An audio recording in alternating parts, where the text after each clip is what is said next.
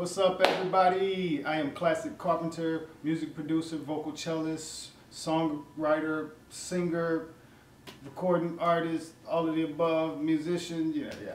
But tuning in today to give you guys an update on the JBL studio, or the JBL monitors that I got a while ago. I guess I could say JBL studio because today I just got a new subwoofer. And that's kind of what this video is all about. I'm going to unbox the subwoofer and attempt to hook it up.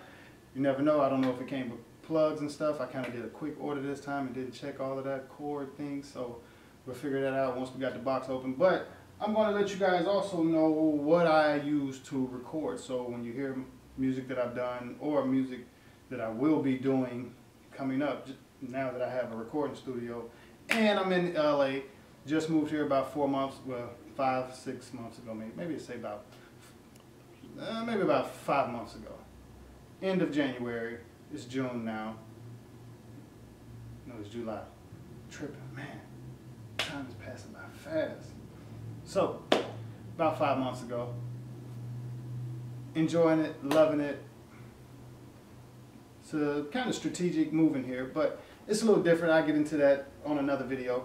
I think we kind of already talked about it. You can go and check it out. I moved from Northern Virginia, Alexandria, Virginia, and I drive all the way over to LA. But, you know, I'll give you some tips and stuff like that in another video about what I did when I moved here and how even ride share helped and getting situated, all of the above, different strokes for different folks.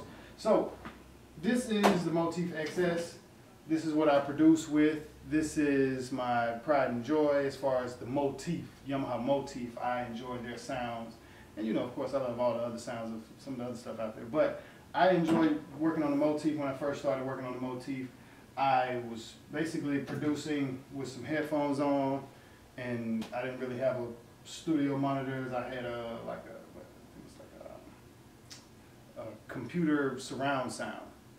So these are really the first, these JBLs that I just recently got are the first real professional monitors that I've had since I kind of left Mississippi over 10 years ago and kind of been bouncing around and, you know, finding my sweet spot, and this is the sweet spot.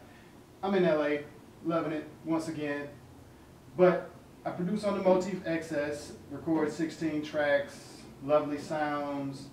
I can record straight into the keyboard, save it on my USB external drive, and you know, can be pretty independent with it. Got my cello, started playing classical, training classical, had a private teacher and everything when I was around 5 years old. Also got a brother, Sashmo, he plays as well.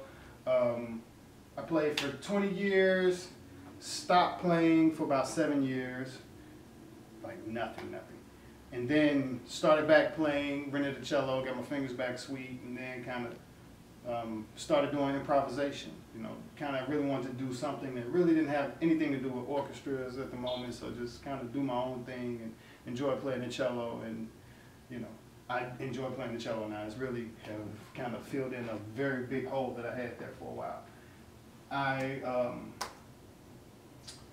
use the MacBook Pro. This is what, 2010 JBL's LSR 308s. And I just got these a few months ago. I love them. They sound very clear, crisp. I enjoy the sound from them. Still got some mixing and mastering to learn. So that's really one of the focuses that I'll be focusing on really for the next few years, is mixing and mastering my own music. I started taking producing serious about 2003. So I've been kind of making beats here and there, but you know, we're gonna bust this box open in a minute. I got MXL V69 microphone. This is what I recorded some cello projects on before. I record some vocals on it. I love how it sounds. It's about a $300 mic. I need to get some tighter rubber bands at the moment. That's from having it hanging upside down for too long. But I love it. It's a good mic. What can I say? We're gonna bust this box open. All right, here we are. So we got the subwoofer that just came in. We're gonna unbox it. So this is a JBL RS310. And I actually get a decent bass sound with the 308 monitors. So I'm curious on how much more sound this is going to add. How much more bass this is going to add. Man, this is a big ass sub. I wasn't expecting for it to be this big.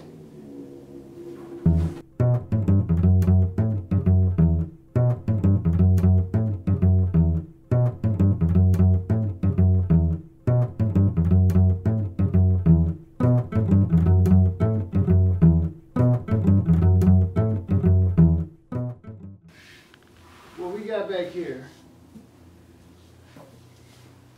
a 1/4 inch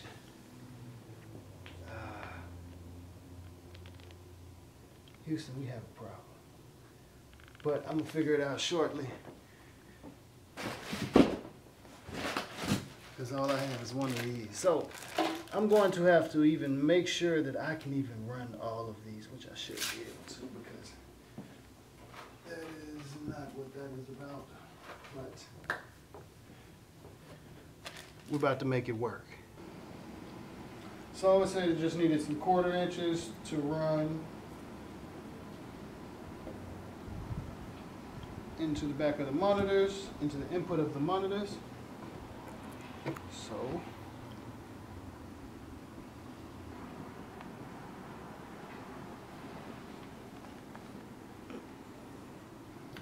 we try to get more creative.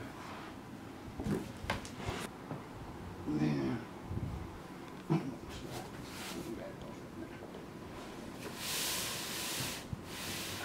that's going to take up all my knee space.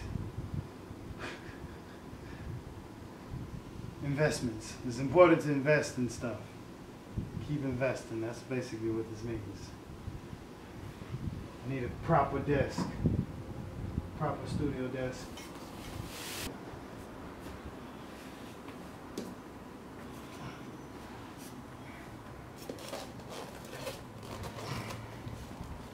Trying to look out for the neighbor. It's like, why is he doing all of that? Number one, because I'm on a budget. Number two, because I'm a nice guy and just trying to look out for the neighbor. This is LA. They cater to the musicians. They let us get away with a lot because they just shut down live street performing in DC.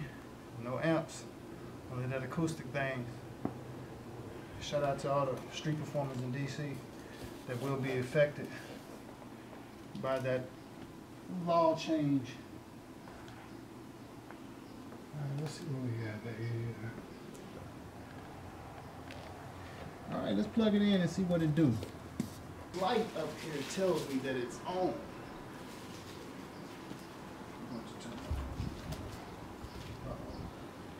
I think I heard it right then. Did you just get my password in there? Don't get my password. No, I didn't. Oh my gosh. So fucking embarrassed. Man, I gotta. Oh, I did it right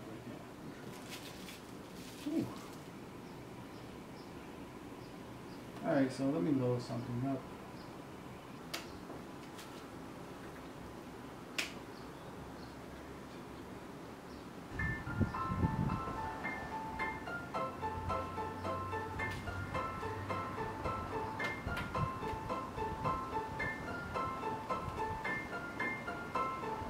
Okay, nothing's coming through the sub, so let's look at this a different. Let's go back to the instructions.